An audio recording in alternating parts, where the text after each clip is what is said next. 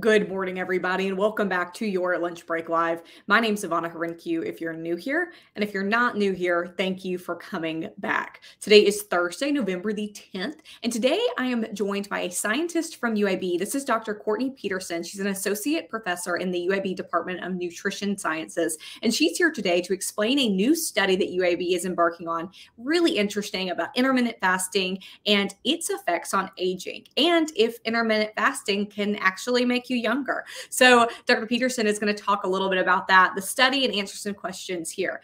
Now, Courtney, I know this is a lot of words to get down to kind of what the heart of this study really is. And I have plenty of questions. I know that a lot of our viewers will too. So give me kind of the overview of what this study is.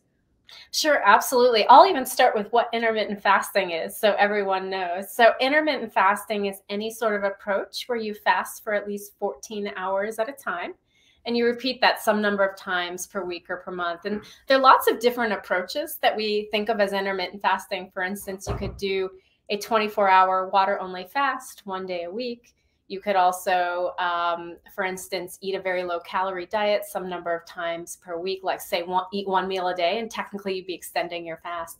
And then more recently, we've been really excited about types of intermittent fasting where you eat in a shorter time period and extend your daily fast. So for instance, eating in an 8-hour time period and then fasting for 16 hours of the day. So you can do that either by eating breakfast later in the day and or dinner earlier in the day.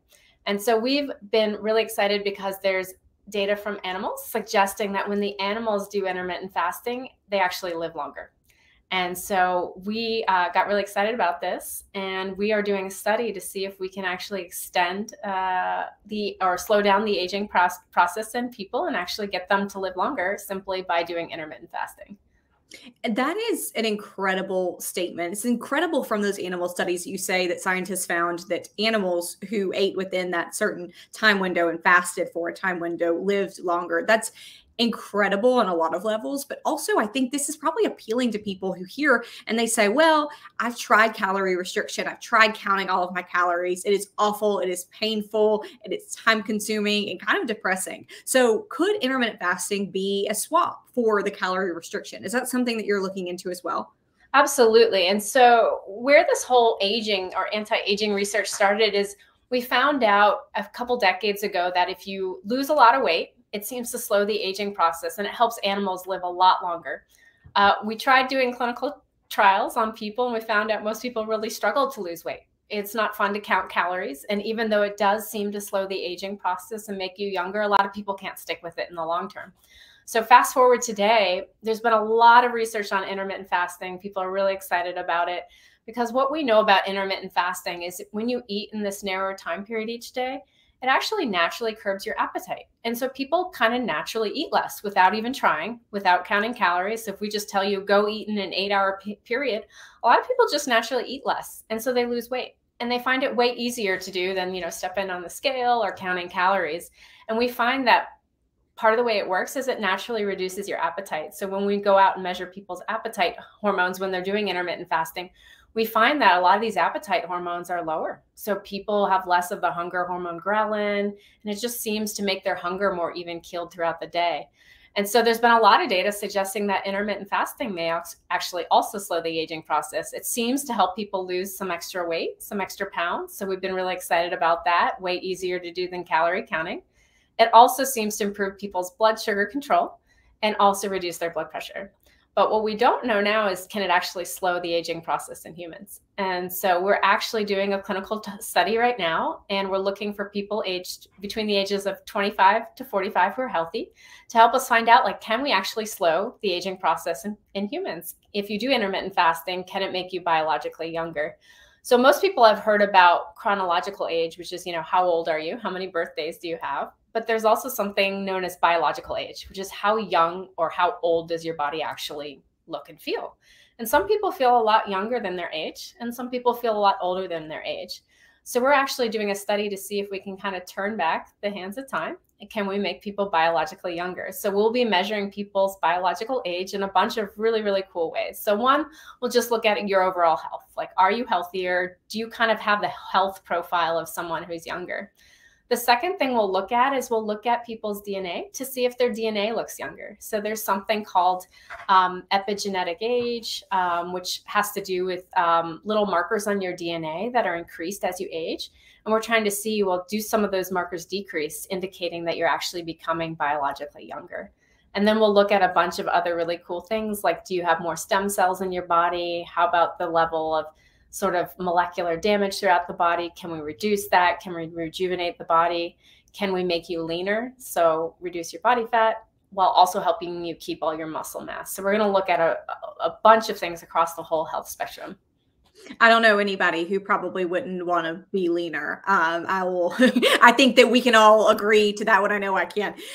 Courtney, now there's a lot of things I want to ask here because you just opened up a huge can of worms, and it's also interesting, and it's really looking like this study is to look at it is to look at aging, about the biologically and if you're biologically younger through intermittent fasting. But it looks like you're looking at a lot of things with intermittent fasting and a lot of potentially positive health benefits there. Yeah, that's right. So we'll be measuring people's blood sugar control. We'll also measure their blood pressure, their cholesterol levels.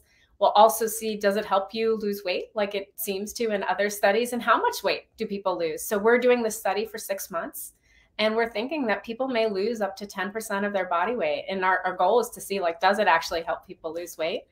And then we'll also look, I mentioned earlier, we'll look at people's muscle mass and the amount of bone mass. So we do these really cool scans so we can tell you how much muscle mass you have in your body and how much body fat you have.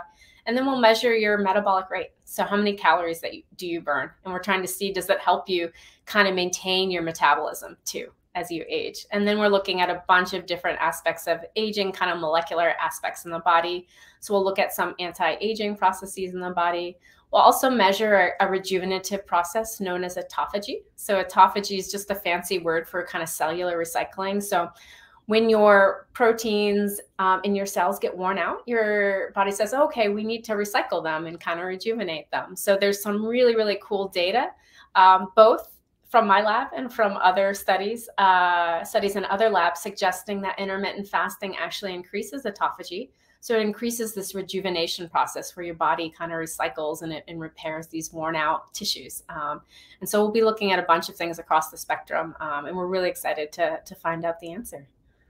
I have a couple more questions for you, but a quick question we got is, where do I sign up? So I'm going to go ahead and give you this phone number, and I'll put it in the comments when we finish here, but it's 205-934-1457. You can also go online at pbrc.edu/dial health UAB, all one word. I'll put this in the comments too when we finish, so don't feel like you have to write that down, but just if anybody is just super anxious. And we'll talk a little bit more about enrolling in the study in a second here, but I want to ask you one thing, Courtney, and that is about the holidays coming up. Now, I know even people who do try to count their calories, who do try to go into calorie restriction, the holidays are a tough time often for those people, for anybody trying to do that. There are holiday get-togethers. There are the all of the meals, which always somehow center on meals, right? Our favorite thing to do, I think, as people, the food, the drinks, the candy, everything. And I know that's something, a time of the year that a lot of people can struggle with, especially if they do not have a good relationship with food. So tell me a little bit about this study. Is this something that could help people who maybe have a little bit of hesitation about going into the holiday season and keeping their weight stable? Absolutely. And we find average weight gain over the holidays is a few pounds. A lot of it's just over social activities, and it's kind of hard to stay on track through the holidays. One really cool thing we do in this study is we know that when people, have an accountability partner or they step on the scale, most people don't enjoy stepping on the scale, but either of those two, they tend to do better. And so one of the things we do in this study is we provide health coaching. So if you enroll in the study, you'll be at random be either in the intermittent fasting group, or you'll be in the weight loss group, or there's a small chance you might be in neither of those two groups, but you'll get a health coach. And that health coach will meet with you either weekly or every 2 weeks to help you stick with the goals of the study. So this is kind of your cheerleader, your person to kind of cheer you through the holidays and keep you on track. But yes, we find this time of the year, weight seems to creep up in almost everyone. So biggest thing is to just get back into the groove in the new year and have really good habits. I think that, again, everybody can agree this time of the year is one that is not as much fun if you are trying to watch everything. I know some people have to do that. Interesting comment here from David. I'd love to know your thoughts on this, Courtney. He says, so glad you're doing the study. He said, I've been on 18-6 intermittent fasting for over a year. It's greatly helped me in getting off some diabetes medication and getting rid of some other health problems. He said, best of luck with your study. Have you heard that from people who have been involved with intermittent fasting as you started this study and started publicizing it? Absolutely. We found some people have been able to take fewer medications, particularly blood sugar lowering medications, though we always tell people to work with your doctor because we want you to stay safe. And if you do the intermittent fasting and lose a lot of weight or get other benefits, we don't want that blood sugar medication to bring you in a state where your blood sugar is too low, which could be a problem. We also find I've gotten a lot of people say that I lost a lot of weight. I no longer need my blood pressure medications. So we've also seen some pretty impressive effects for lowering blood pressure. So absolutely. And we just encourage people to work with your doctor just to make sure that you stay safe as your health improves.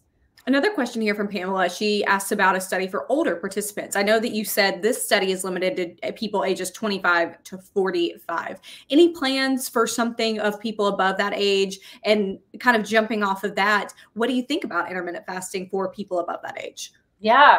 So there've been a couple studies in people who are sort of on the older end of the spectrum, so above 45. And it seems that intermittent fasting has all the same benefits. We aren't currently doing a study in that age group, but there's another team at Wake Forest that is, and they are doing intermittent fasting in elderly people, and they're trying to see, can it reduce some of those diseases that you actually get with the aging process? So they're actually going to look at, can we prevent diseases? So very exciting work.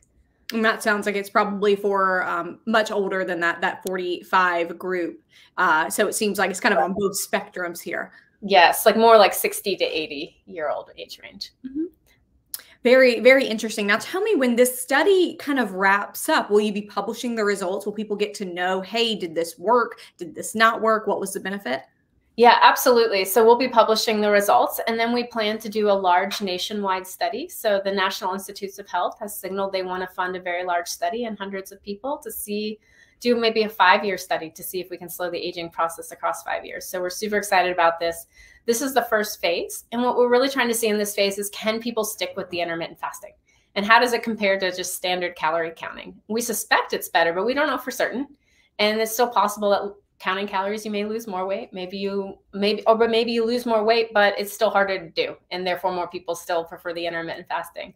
So we don't know, but we're really excited to find out. It's a 6-month-long study, and we're looking for people who are generally healthy, so either normal weight or slightly overweight, who are on either no medications or close to no medications, and who would be committed to turning around their health. And we pay $850 if you complete the whole study. So if you're looking for a big, for a lifestyle change to get healthy, this is a great study, and we are there to support you every part of the way.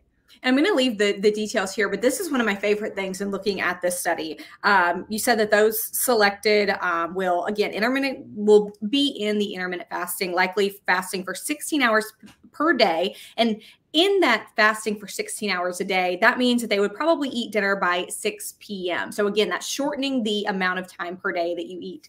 And I have to say, I saw that, and it made me very happy, because I know, I'm not going to say friends. I know people that will say, oh, let's go to dinner at 7:30. Let's go to dinner at 8. And that is, if anybody knows me, they know that's not my style. We're eating early. I'm going to bed early. So the eating dinner by 6 p.m. was one of my favorite things there. And it also, according to all these details from the study, you get a break day per week. So it sounds like you get a little bit of a cheat in there as well. Correct. And we wanted to make sure it's doable for people, right? No one wants to stick to any concrete plan every day of the week for the rest of their life. Everyone wants a break. And so regardless of what group you're in, you get one break day a week to do whatever you want. And we want to make sure everyone can still hang out with their friends and so forth. But we do ask that you stick with the plan 6 days a week. Now, again, if you want to enroll, I'll put this in the comments, but the phone number is 205-934-1457. Again, that's 205-934-1457. or you can do it online at pbrc.edu-dial, D-I-A-L, health UAB, all one word. Again, we're going to leave this in the comments. You don't have to write that down. But I know there's a lot of people here who are interested. Courtney, I'm sure you've gotten a lot of outreach as well from other people, and you were selecting about 50 people as well for the study. Is that right? That's correct. We're looking for people for the next year. So if now's not a good time, feel free to reach out to us in the future. We'll still be here for another year looking for people. I know that we're going to have you back to talk about the results of this study, because I think so many people are interested here and want to know how this turns out. So good luck to you in the study. And again, we can't wait to get an update from you. Great. Thank you so much for having me. Thank you, Courtney. Again, everybody, I'll leave that information here if you're interested in the study. Thank you so much for tuning in today. Have a wonderful day, and we'll see you next time.